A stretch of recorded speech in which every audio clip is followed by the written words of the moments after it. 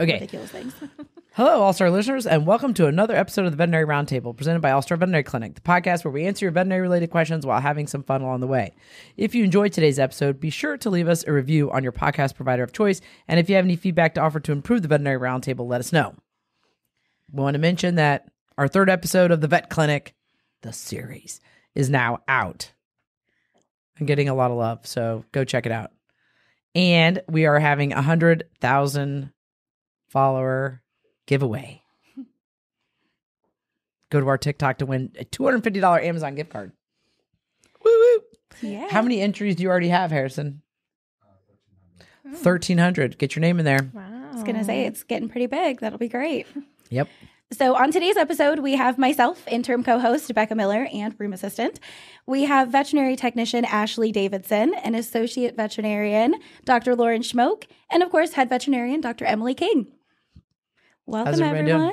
Hey, doing good. How are you? Good. I'm great. Good. I had lunch before the podcast. Smart. So I'm not hungry now because I'm always hungry when we're doing the podcast. I thought about that. I was like, I should probably eat something before. All day today, I've just been thinking about food. Like, I'm sitting there, like, holding a dog, and I'm like, I want my mac and cheese. She was helping hold a sedated cat and was like, I have homemade mac and cheese, Becca. I just want the food. I get it. Yeah. Schmoke, you've been in surgery all morning. I have not eaten yet, but I will do that after You will this. do that afterwards. So you're hungry. I'll take my time in our first room to make sure you get some time to eat while I get a history. Yes. That's right. Oh, gosh. So everybody's doing well. That's great. Are you guys anticipating the snow? I'm kind of waiting to see how it is because I live like 40 minutes away and I take a lot of back roads.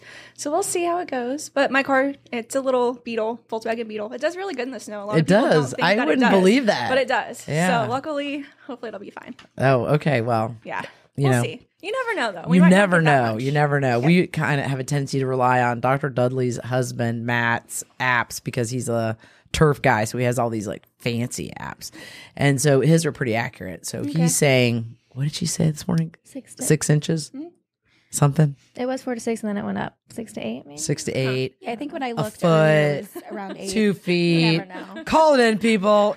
Yeah. I'm not going to lie, I'm terrible at watching the news, so I didn't know about the snow until somebody mentioned it yesterday, and I was like, we're getting what? That's what I said too. I was not paying attention. I spend way too much time doing other things, so I don't watch the news, which is probably not good of me. I probably should be watching the news, but I was like, oh, snow.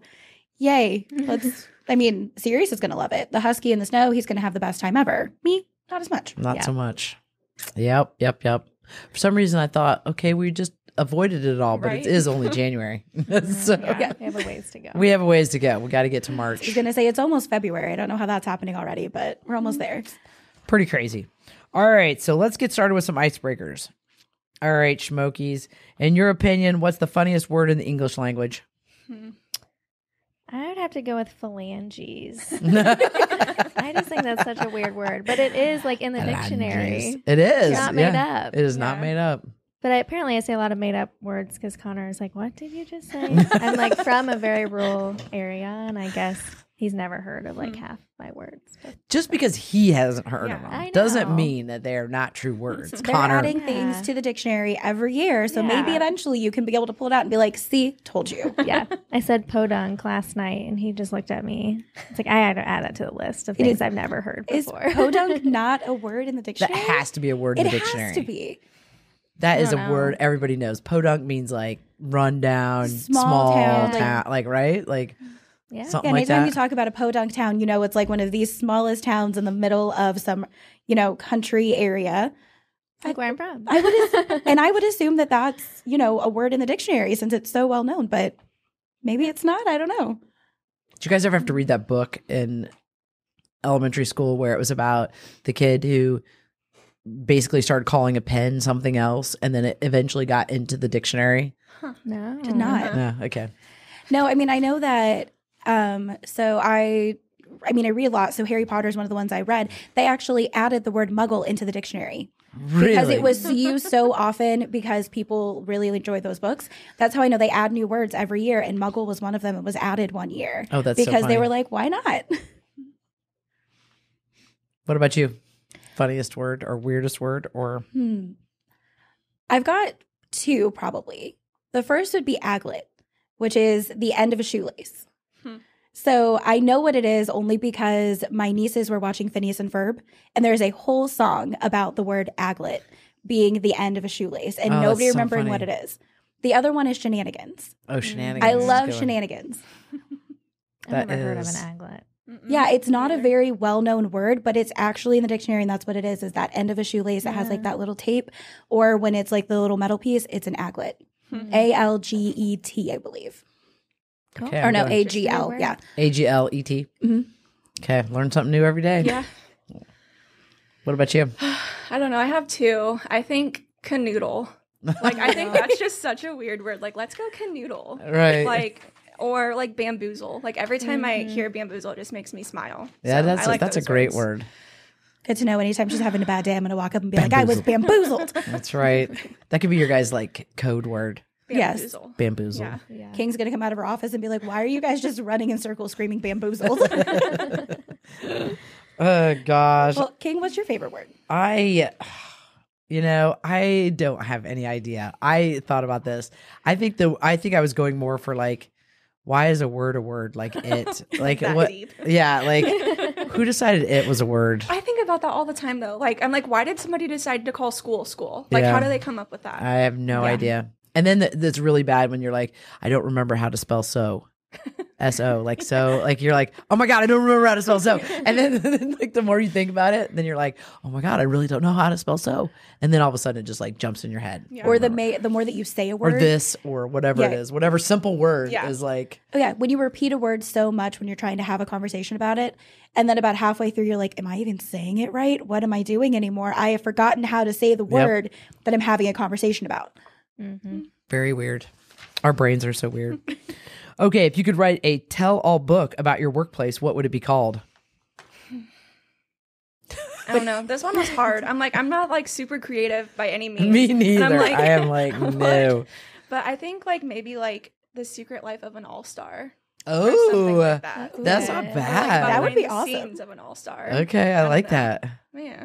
That's good. Thanks. I felt Harrison, kind of are you proud. taking notes? Better start writing them down. Smokies, did you have anything? I had a couple. I was in surgery and Becca and I were brainstorming. Okay. Do you want to hear all of them? Oh, yes, I want to hear all of So them. mine was expect the unexpected.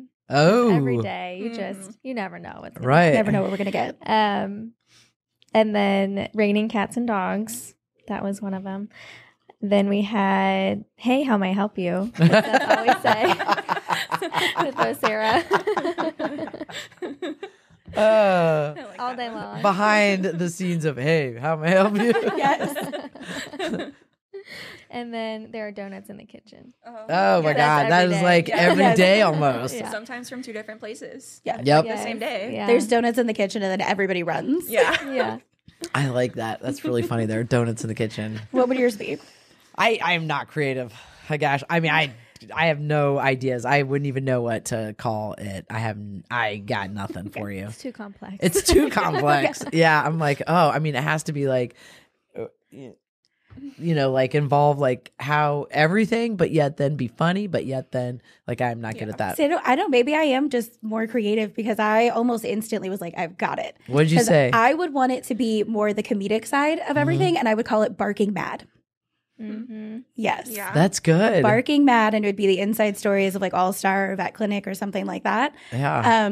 So then that way, I mean, you could get all the funny stories. You would, of course, have to mix some of the sad in there because that's just Right. the reality of life. But I would want it to be that more comedic side of the things that we see and the stuff that we do.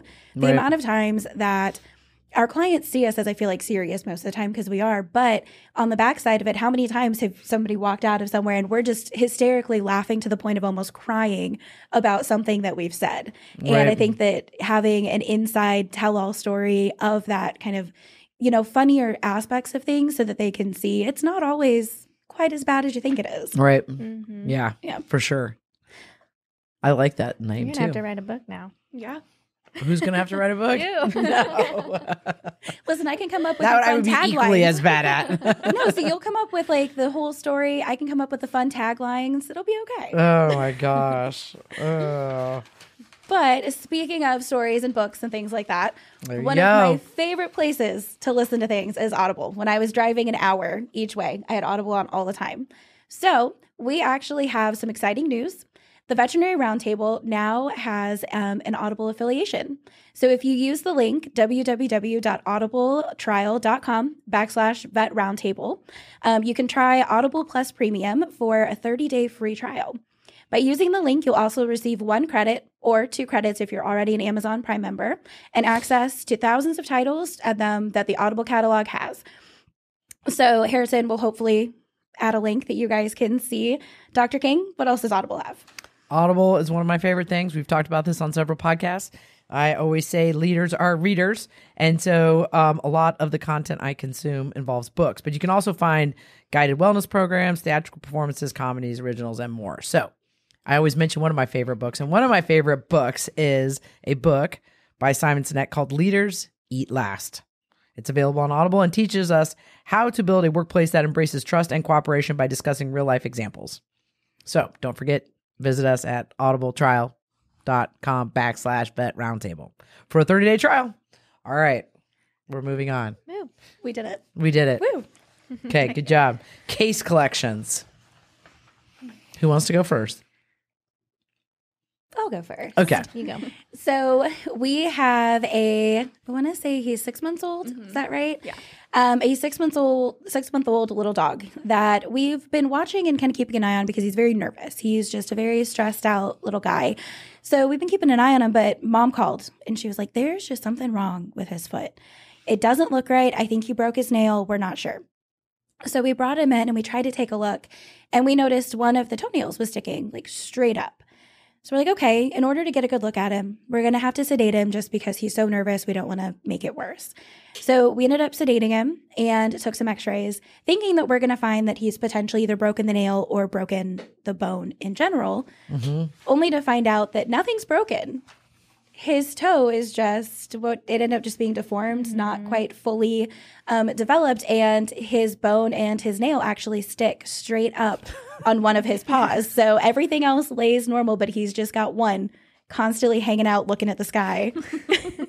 Oh my gosh. So that was the x-ray you showed me. Yeah. Yeah. Yeah, it was Okay. interesting. We were expecting it to be like broken in half or something, and we were preparing the owners like, yeah, we may have to potentially like amputate, like it could be like up to that, and no, it's just a weird toe. Just a Luckily. weird congenital. Yeah, he's born not with it. not weird painful. phalange. He doesn't seem to be bothered by it. He's not really trying to lick it or eat it. So it's just going to hang out there, I think. I think we're just going to let it sit there because it's not causing him any pain. It's not causing any problems, but it's just going to be one toe that just hangs up, pointing to the sky. Okay. It's in the middle, right? It's in the middle. On So at the least it's back protected foot. like on both. Yeah. So it probably won't get snagged on anything then, probably. I don't think so. Hopefully not. But he's very floofy, so it kind of you don't see it. When you Oh, look at that's his good. paw. Okay. You kind of have to get in there and feel around, but the end of the toe between 2 digits, it's like not attached. That's what you were saying. It was Yeah. like loosey-goosey. It's very So if it does cause him problems, we talked about potentially just taking that off. But Yeah. we'll see.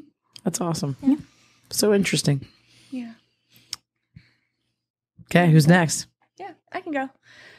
So my case is about a 4-year-old Old English bulldog, and she presented for 2nd-degree burns to her ear. Oh, wow. And it's very interesting how she got them.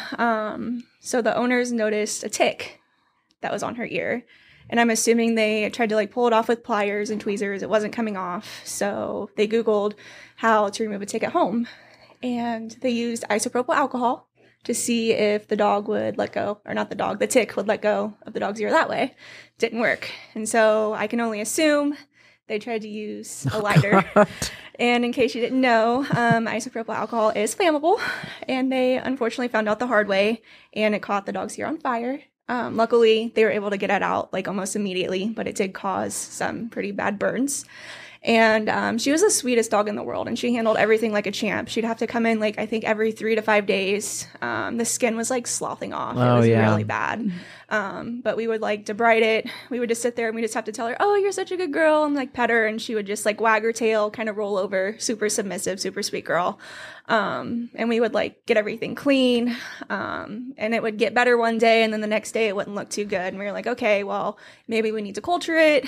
Mom was kind of tight on funds because she had to come in like every like couple days. Sure. And eventually it just healed. And we didn't ever have to culture it, thankfully. And as far as I know, the last time I checked in, she's doing great. Oh, that's But, awesome. Yeah. So just in case you guys didn't know, isopropyl alcohol is flammable. But yeah, she's such a sweet girl. And I'm glad it finally healed. So That's awesome. And you do not have to remove ticks with fire. Yes. Yes. Hey, you can always find a way to not come to your recommended. local vet and see if they can help. But Yeah, exactly. I think people in this area always worry like, oh, the head's going to be burrowed under the skin. Yeah. Like, that's just not a thing. So Yeah. we don't have to worry about that, thank goodness. But yeah, put the matches down. Yes. Set the matches down. yeah, she was the sweetest dog. And I know the owners felt so bad that it had know. happened because I talked to him a lot, getting updates and seeing how she was doing. And she is doing fantastic from everything that I've heard from them since. You know what's but- even better is Simparica. Yeah. yeah, keep them on a So nice, much cheaper. reliable Good segue. prevention. So much cheaper than, yeah. Yes. But that's hard to learn those lessons that way. I mean, people don't intentionally intend Right. to cause harm, but it seems like that's just like a theme, like, right? Like you try and save money, save time, save whatever, and then it ends up costing you in the end. It's like, oh yeah. Unfortunate. Well, I'm glad she's doing well. Yes. You and your cases smoke. That's a burns. Yeah. Oh my Listen, god. you've become the queen of fixing burns. I mean, I guess. our two house cat kitties Oh, are yeah. fantastic and thriving. How are those? Yeah, because we talked about those at one point we with the. saw them, I want to say it was a month ago. They came in just for nail trims. And Cheeto, the one that doesn't have the ears anymore because we amputated, he's like always in speed mode. I like to call it because he just looks like the most aerodynamic little cat. Right. But they look so good. His ears look fantastic. Oh, and that's he so was just cool. loving everybody when he was here. Yeah. And showing off those new little ears. And He has living hair his like best grown life. all the way, like almost to the inside of the ear, so it's just like furry little Furry ears. head. Yeah, Furry it's ears. really cute. That's so cute. And then the other one's feet too. I mean, they're all. Oh yeah, when they did her nail trim, I mean, she's feisty as ever because she was always when Yeah. she was a little more lovey. We're like, ooh, I'm concerned, but she's feisty as ever. But her feet look good when they were trimming her nails; they looked fantastic. That's awesome. Wow. There's that old saying: just put all the pieces of the cat in one room, and it'll heal. So, cats are amazing that way. Yeah. Cats are great; they'll do whatever they need. Oh my gosh. Smoke. What about you? So mine, just to preface, has a not so great ending, but I thought it was interesting. So mine was an 8-year-old male neutered domestic short hair that came in for vomiting, not eating, just for 24 hours. So it was a very short period. Was lethargic. So we did lab work, and there was a high bilirubin value and GGT. So we're thinking, liver issue.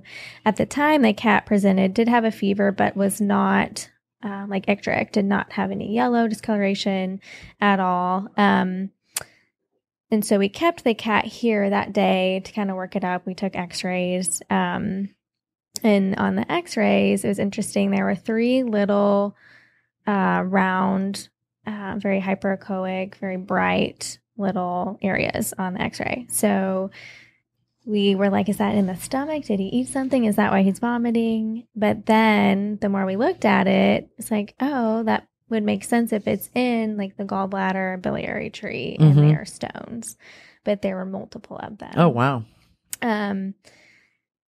So the next step ideally would have been, to do an ultrasound to confirm. But at that point, the owner didn't really want to go that next step just yet. So we had him on fluids while he was here. We gave him an antibiotic and an anti-nausea, and his fever got worse. It rose to 105 just from him being here, which is not a good sign. And then from the morning to the evening, before he went home, he had turned yellow. Like it was happening quickly. So our immediate concern, even though we couldn't confirm it, was, he had gallstones that had tried to pass but were stuck, and so causing an obstruction, and then you get bile backing up into the liver and the bloodstream. So anyways, at that point you're there's not a great easy fix to that. So you're stuck with referring to a specialist to do a surgery that's very, very expensive, or unfortunately sometimes humane euthanasia is the other alternative. because everything had happened so fast, the owner was not ready to make a decision. So she actually took him home. We sent him home with pain meds, anti-nausea things to help his comfort, essentially. But he did make it through the weekend, but then came back Monday. He ate a little bit over the weekend, but still wasn't doing great. And she wanted to do the ultrasound at that point. So we did. Dr. Dudley did the ultrasound. And at that time, it was very painful, very yellow.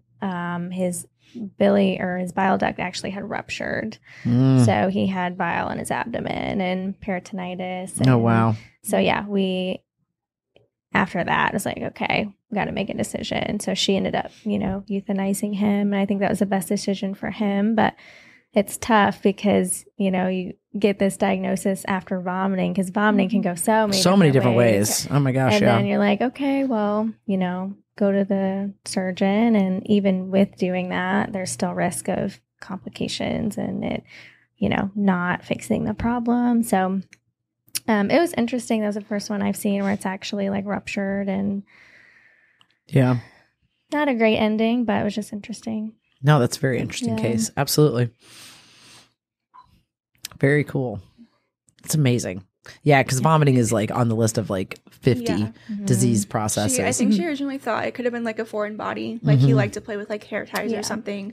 And so she definitely wasn't expecting it to be that. So dramatic, like serious, like. Yep. Yeah. Imminent danger. Yeah. Interesting. Okay. My case is a 8-year-old male neutered Australian Shepherd mix that had a nodule show up on his inside chest that formed into a draining tract that I don't know, was seen like maybe 4 months ago. We treated it conservatively and it resolved. But then over the next 4 months, this dog developed 2 additional nodules on its chest and flank area on the same side, chest and flank area on the same side. Those nodules weren't draining or open or anything like that, but they were there. They were firm. They were below the dermis in the subcutaneous space. And when I aspirated them, I just got white blood cells, some vacuolated neutrophils, and just, proteinaceous kind of material, like that was very wispy and vacuolated.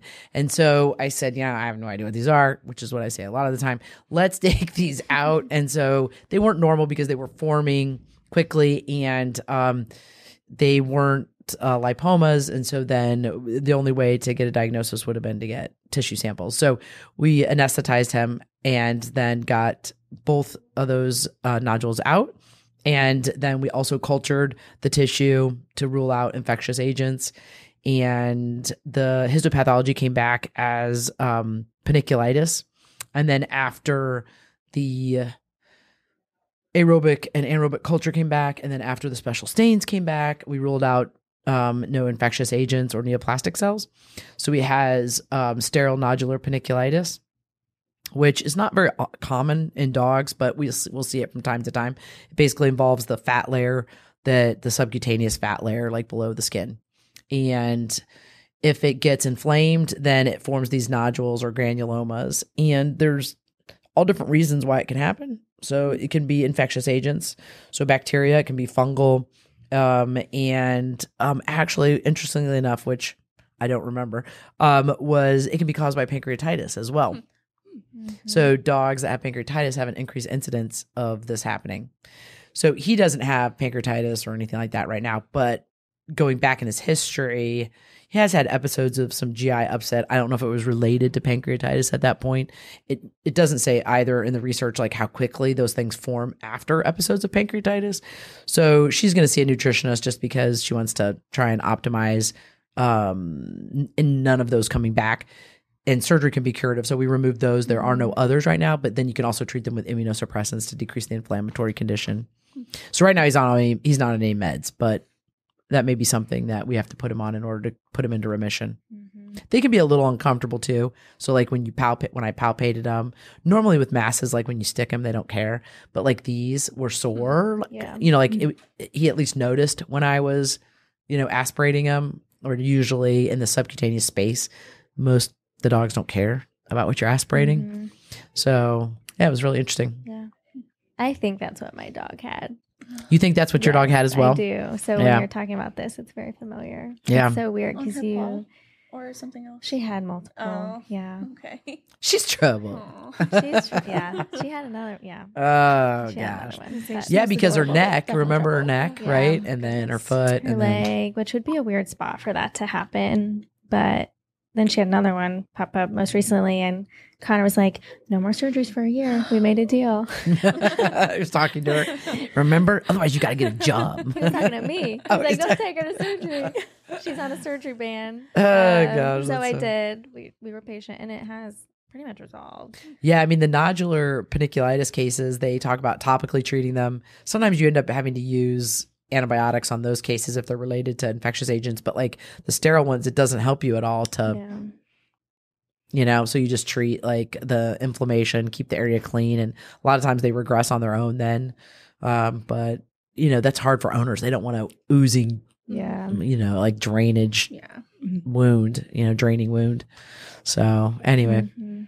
Yeah, interesting. yeah. Yeah. Interesting case. Those were all good cases. Wow. Okay. All right. On to our listener question. Okay, You want to do it? I can do it. Okay. So, the listener question says, "Hey, my name is Daisy. I'm a first-year veterinary nursing student from the Shetland Islands in Scotland," which is awesome, by the way, just to Amazing. know that we're Yeah. that Yeah. far. She said, "I started watching you guys on TikTok and now frequently listen to your podcast. My question is, how do you handle ethically/morally conflicting situations? For example, a dog is on supportive care that is only prolonging death. You recommend euthanasia as the best option for the dog's welfare, but the owners refuse euthanasia as it is against their religion. How would you overcome this kind of situation? Love the podcast. It is so informative and interesting. You guys are amazing." And it's from Daisy Manson-Brodie. Hopefully I said all that right, but thank you, because I think thank that's a you. fantastic question. Yeah, It it's really a good is. question. I think it's a really hard question to answer too, because I think each person is going to be different. Unfortunately, just in this field in general, there are cases to where, for whatever reason it may be, you can't help the pet, and we have to learn how to cope with that. And so I think it's really important to have like a healthy coping mechanism. So not whiskey. Right. Okay. Well, I'm just kidding. It helps. It helps. King, put it But- down. But having a healthy coping mechanism is going to be key. And I think, honestly, like advocating for your patients, making sure the owners understand, like, hey, these are your options that you have, making sure they get everything, it helps. Mhm. And then also focusing on the ones that we can help also helps. So like the ones that are healthy that you just have to like, hey, give supportive care, whatever, or even if it's like helping them humanely pass, it helps focusing on them. But it's still also, you're going to wonder about those patients that you can't help. Like, are they still alive? Are they doing okay? And it sucks not knowing sometimes, but focusing on the ones that we can help, I think helps. But Yeah. No, that's great advice. Absolutely.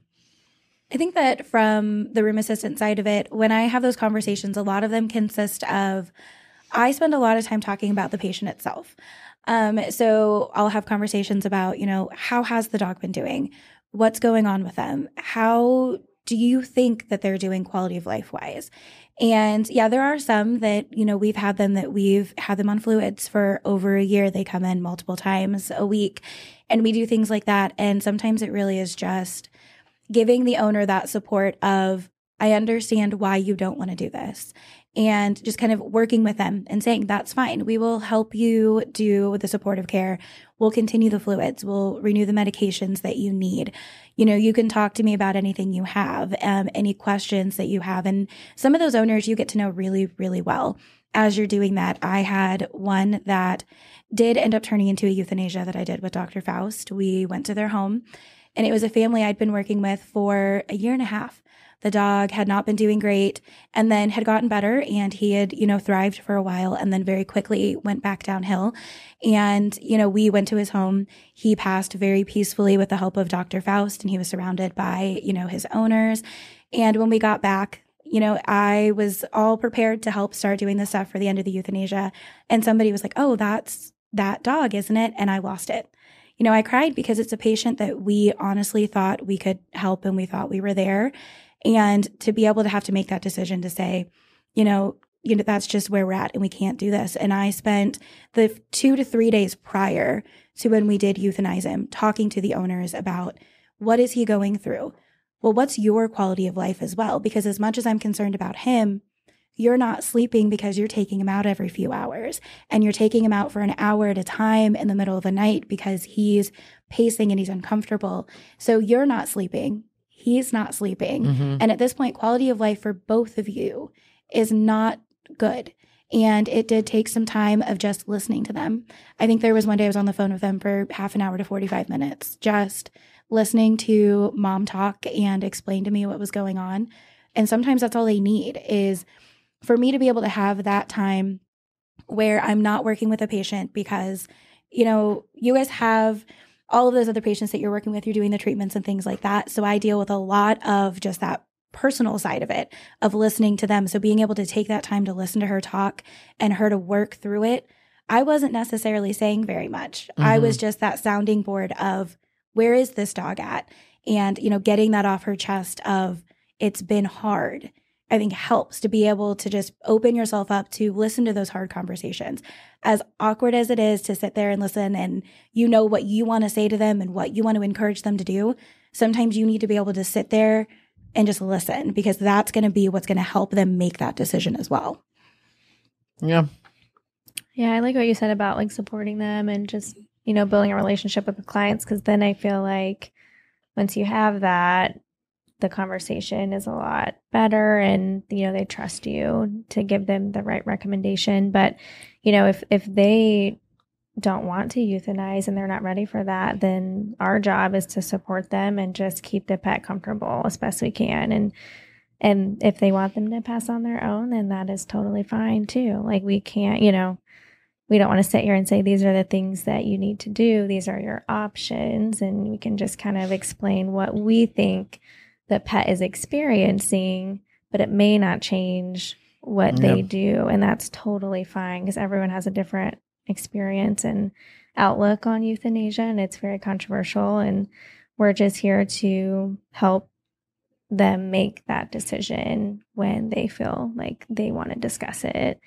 But it may mean that we're just giving the pet pain medications and anti-nauseas and everything to basically provide hospice care until, it is the end of their time. So yeah, it's tough. I think, you're right. It's a highly charged topic. And so if someone has a religious objection or a moral objection to pursuing euthanasia for their pet, there's nothing you're going to say or do to change that. And that's okay, because that's their view of what they're providing for their pet, so that when they meet their maker, they feel like they've done what they should be doing. So it's not on us to try and change that per se, as much as then, like you're mentioning, Schmoke, like provide care. And you guys have said, like, provide care at the end of their life so that their pet is as comfortable as possible. So I think, to your question, how do you wrap your brain around basically when it's the best option for the dog? Because so what we're sitting here in the field saying is, we don't have hospice care. We don't have the ability to allow the pet to pass peacefully on their own. So we know all of this, and this is all the things that we know that we carry around. And so then it's hard for us, and I'm sure it's hard for Daisy to sit and watch then the pet not have what it needs, you know what I mean? Or she's considering that it's suffering. So then you're at odds, because you feel like the pet's suffering and the owner thinks that we're doing a disservice by euthanizing the pet. Then, you can't round that square. There's no way to fix that. So I think you have to figure out how to best support the owner and the patient as best as you can. Yeah. And I like what you said too about, then you can't carry that guilt home with you. Yeah, that didn't go the way you thought maybe it should, because that's ultimately the client's, choice. Yep. So, and I think that's where it's hard, is that with some of those patients, we take them home with us. And, definitely after that one I did with Dr. Faust, I cried, because it was somebody that I had spent a year and a half building a relationship with. And obviously it's harder on the owners than it is on us, but there's still that, heaviness that weighs on your heart. So yeah, I cried. And then after a couple of days, I was okay and I was able to move on, but they're always going to have a special place that I hold on because he was such a sweet dog. He was a dog that everybody in the clinic knew. And I think that that's kind of what you have to remember is that when we do have those hard cases, you want to remember the good times as much as you can and, get excited about the future of, are they going to get a new pet? How are they going to move on? And it really is just, how can you support them through one of the harder times that they're going to deal with in a pet's life? Because we can educate them as much as we want, but really what they need is that support to either say, yes, you're making the right decision by euthanizing, or I understand where you're coming from by not euthanizing. Let me support you and your pet as they transition as peacefully and naturally as you can. Yeah. And I think, her question about how do you handle ethically and morally conflicting situations. I mean, I think, at the end of the day, we have this saying here, you have to be comfortable being uncomfortable. So the way you handle those situations, in my opinion, is you have to be willing to talk about them, because you may be addressing something that doesn't even need to be addressed, or you may miss something that you didn't know needed to be addressed. And so being able to have a conversation with an owner in an uncomfortable situation so that you can make sure you're tackling the right thing or leaving something alone that doesn't need to be tackled, I think is really, really important to understand that you're at the root of whatever it is that the conflict may be, So I know having those conversations is really important. And I know that when we're learning, when you're teaching us things here, we do a lot of role playing, which I feel like helps to be able to have those conversations. When I had started on phones, taking those harder phone calls, Terry would pretend to call me and be like, okay, I'm so-and-so and I need to schedule euthanasia. Well, she helped walk me through how to have those conversations so that I could get the information I needed while still being genuine and compassionate. And so I feel like just being able to do that role play with somebody that you trust to, how would I have that conversation if it's going to be awkward and I know that I'm uncomfortable having it? Find somebody you trust to role play that with you so that you can practice what your verbiage would be. How would you address that? And how would you address any questions they have so that when it does come and the time is there that you're talking to a client, you've already kind of gone through it in your mind so that you're a little more comfortable than them coming out of left field and you have no answers. Well, and I think, some clients are like, well, I'm never going to consider euthanasia. And then we leave it alone. That's what I'm talking about is saying, well, tell me what your objection is to euthanasia. Oh, because you come there, the answers will be endless from the standpoint of, the last pet I euthanized, it went horribly. Mm-hmm. Or it could be a religious, objection. It could be, I don't want to be with them. I mean, there could be a thousand things, and you may not. Whereas if you take the time to say, tell me what your objection is. Tell me what, why you're resisting potentially ending, the suffering via humane euthanasia. What is it about that bothers you? And actually taking the time to listen to the person and have them voice what their objections are so that you can manage. And I mean, what a privilege to be able to say, to ease the burden for the other person, if it is something that they're carrying that then you can take away from them, so that they can then be with their pet and it passes peacefully when they didn't really think that would ever be an option because of a previous experience. Mm-hmm. But if we don't take the time to ask, we never know. Yeah. So, yeah, that would be my biggest piece of advice to her. Yeah. Ask. Yeah, talk to them about it. See where the objection stems from. What is the reason? Is it religious or is it something more emotional? Yeah, absolutely. Anybody have anything else to add? Great question. Yeah. Yep. Great question, Daisy. Thank you so much. We hope you're listening in Scotland. Yes. Keep listening. Do you want me to do the outro? You want to do the outro? I can do it. You do I got it. this. Okay. Okay. So thank you so much for listening to another episode of the Veterinary Roundtable. Remember, send in your questions and be sure to follow us on all of our social media platforms at All Star Veterinary Clinic. If you enjoyed this episode or a previous episode, leave us a review on your podcast provider of choice. We'll see you in a few weeks for the next episode of the Veterinary Roundtable. Thank you, everybody. Bye, everyone. Bye.